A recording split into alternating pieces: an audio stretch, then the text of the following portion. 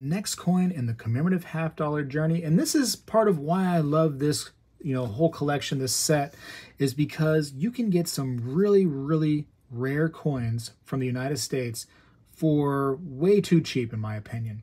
I think it's an unrealized cheapness that exists within this set. Some coins have an ultra low mintage, and the survivability, and especially when it starts to get to higher grade coins, what's left out there and what was actually slabbed and known about is ultra low in some cases, and it's pretty surprising the price for right now. Anyways, here's the 1921 half dollar from Missouri, and this is mint state 65. Has some dark toning to this one right here. Very kind of plain Jane, kind of normal for United States coinage obverse. And then the reverse is actually a little bit more fantastic with the Native Americans on there and just cool stuff, all the stars. Fantastic looking coin. Let's read a little bit about this from the United States Red Book of Coins. And it says, the 100th anniversary of the admission of Missouri to the Union was celebrated in Sedalia during August 1921. To mark the occasion, Congress authorized the coinage of a 50-cent piece. Robert Aitken designed the coin, which shows the bust of a frontiersman on the obverse. So right here is just a frontiersman. And a frontiersman and an Indian on the reverse. The first coins struck show a 2x4 incused, indicating that Missouri was the 24th star on the flag.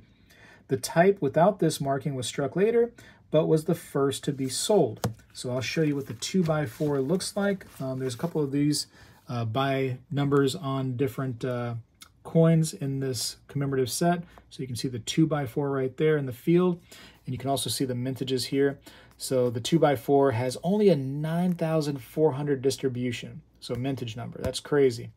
And the 1921 without the 2x4 is only 11,400. So no matter which you get, you are getting, in my opinion, a rare coin. And as you start to get grades like this, 65 and plus, I mean, the rarity of these coins is so crazy, the price you have to pay for them. This is a little bit more of an expensive coin.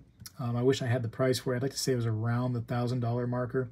It was pretty expensive, but well worth it to get this piece of history right here, and what I think is also a pretty low mintage coin. So anyways, that is Missouri. Happy to have that one right there. Again, type set. I don't have to get every set or every coin in the entire set like the 2x4, but at some point, along the lines of my life, if I have time, depends on what God gives me, I might try to get that 2x4 as well. But there's hopefully time for that, knock on wood. Spectacular. On to the next one. Well, hello everybody. I seek to educate and entertain through my journey of collecting coins and stacking precious metals. I encourage you to subscribe, and please stay with me on this journey. I am Spegtacular, the Silver Stacular. When I was a kid, we did this every day in school, and I believe we need to bring this back a little bit, and I'm going to start right now. I pledge allegiance to the flag of the United States of America and to the republic for which it stands, one nation, under God, indivisible, with liberty and justice for all.